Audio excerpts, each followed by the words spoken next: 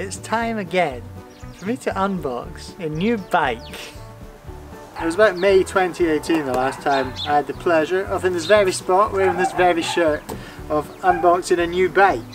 And now, in 2023, the 30th of March, it is that time again. And I'm quite excited. So this one is not a brand new bike, it's got about 200 miles on it, so it's pretty new. And it's got some good components on it, which I was quite excited about, hence why I bought a second-hand one and not a brand new one. But it's nearly new, it's about 200 miles. It's actually owned by a man that worked at a bike shop, so thanks Matt. And there is one difference to this bike than the usual bikes I've bought, and you'll find out about what that difference is soon. Or maybe you've read the title, so you already know it's an e-bike. I don't know why I tried to make it a surprise. But anyway, let's get into it. Strong. Nice. Maybe that needs a sharpen. Excuse the garden. We have dogs and they pee and it makes the grass vanish. We have grass seed down, but I thought I'd do it in the same spot with the same shirt on, just for nostalgia. Alright, get into this. Oh yeah, I'm so good at this. Are you ready for the first peek? I'm a little bit excited. Are you ready? It's actually my first video in a little while as well. Oh, it's just cardboard. Oh no! I thought I was gonna be. Oh! You can't see it. I can see it. Look. Wait. It's got a pink stem. Wow. Oh, Bergtech. Leisure Lake's bike box. Good packaging. So, thumbs up to them. Actually, I've bought a few things. So it's got the same seat that I like. I'm sure that's a charged spoon. That's the ones I've got on my bikes. I didn't even. Am I in shot? I didn't even do that on purpose. So hopefully what you're about to see now is me lifting the bike out in all its glory. But what you're probably about to see is me find out that e-bikes are heavy. Oh, this is actually lighter than I thought. This is great news. I thought I'd struggle, but look, one arm, and even me, who's not very strong. This looks very cool. This worked with the Canon packaging. Let's see if it works with it. Oh, it does! And there we have it. The Orbea Rise H15. Wow, I don't know if I should mention it now or later, but all of the frame is Invisiframe, which I was looking at buying a new one of these and it was something I was dreading doing. So that I didn't need to do something like that, I went on eBay and saw if there's a second-hand one with the Invisiframe on. And it's on and it's applied really well. The frame looks absolutely immaculate. I think what we'll do is we'll chuck the front wheel on. In fact, I'll show you that now. Again, I'm very sorry if all you can hear is birds. So up front, we've got the Michelin Wild Enduro front tyre. And luckily, it's got sealant in it. I can hear it. You probably can't because the birds are, well, they've stopped making a racket now. But also, it's got the 203mm rotor on it, which I think was an option on these, and luckily this one's got it. Hopefully the front brake's not been compressed and shifted. We're about to find out.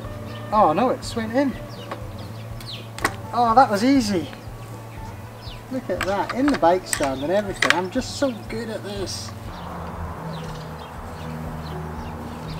Nice. Right, that's them off. Right, oh, we're gonna have to spin this round as well. That's fine. Right, these go on here now.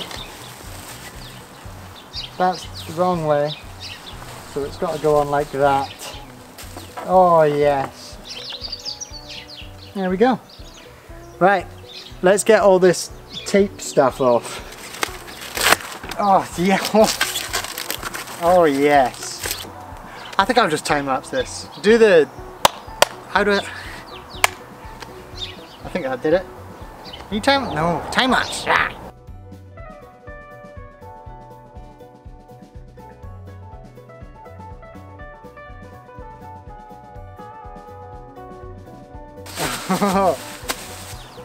Well, what I'll tell you, I've got the sweep of the bars completely wrong. Let's fix that now. I can't believe this is my bike. Brakes are really nice. Shimano SLX. Oh, And they feel, I just want to put my foot on the pedal, but I've not got the pedals on yet. So, I don't know if you know, but for about the last 6 years, I've exclusively on my bikes had the 1-up polymer pedals. And it's no surprise that I've changed. I'm going to try these HT polymer pedals. I got black ones, and we're going to put them on and see if they're any good. They look good. They've got a bit of concaveness to them, whereas a lot of the other polymer ones are pretty flat. So we'll see if we notice a difference with these. Let's put them on. There we go.